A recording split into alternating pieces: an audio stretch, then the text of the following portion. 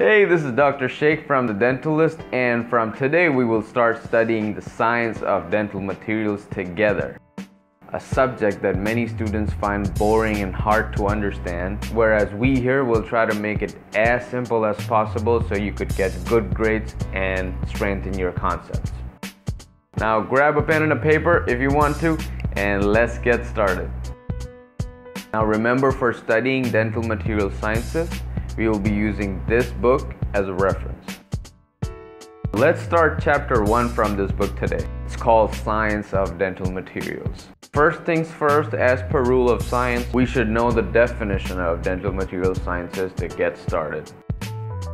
According to the definition, dental material sciences is the science that involves the study of composition and properties of the dental material and the way in which they interact with the environment they're placed in, or the environment surrounding them.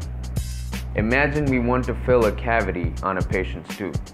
So we will first decide the material we want to fill the cavity with. To choose the filling material, we will go back to the composition and properties of the material to see if that material will do well in that particular situation. For example, if the cavity is on the occlusal surface of a molar, we would see if the material is capable enough to bear the occlusal stress that is placed on the tooth. That means it should have that much strength to bear those forces.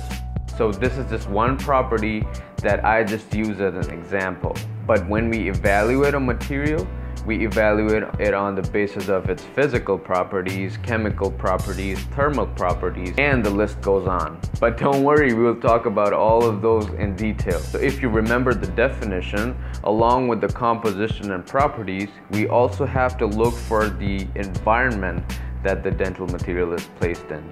So we would also like to see how the material behaves with the surrounding environment, right? Practically, if we talk about an impression material that is mixed outside the mouth and then is taken inside the mouth from the external environment to the internal environment, experiences dramatic atmospheric changes, and it puts a huge impact on how the material would behave in this matter. Also, if we talk about a filling material, it has to stay there in the mouth surrounded with saliva, food particles, different chemicals, and much more. So yeah, knowing how the material would behave in a certain environment is a huge deal.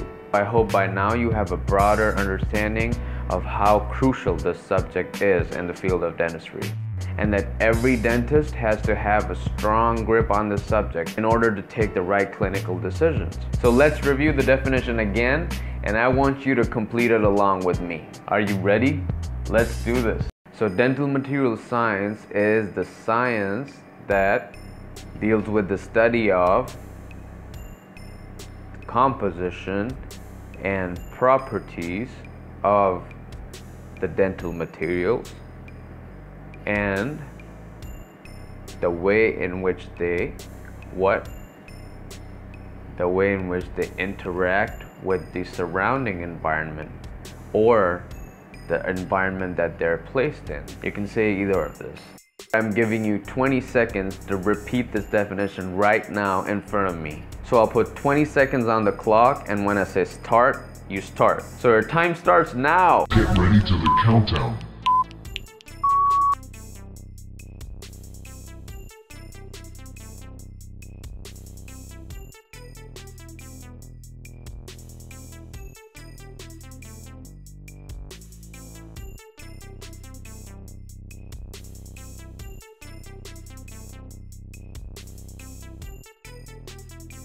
Good job. Now I know you'll be able to tell the definition properly whenever asked by anyone. Will you? Oh yeah, you will. Alright, I'll be giving you a heads up of what we'll be doing next in the end of every video so that you can read the topic beforehand. In the next video, we'll be talking about 4 important steps to select the dental material for your use. That's all for now, my friends. This is Dr. Muzammil Shaikh. Stay with us and take care till we meet again.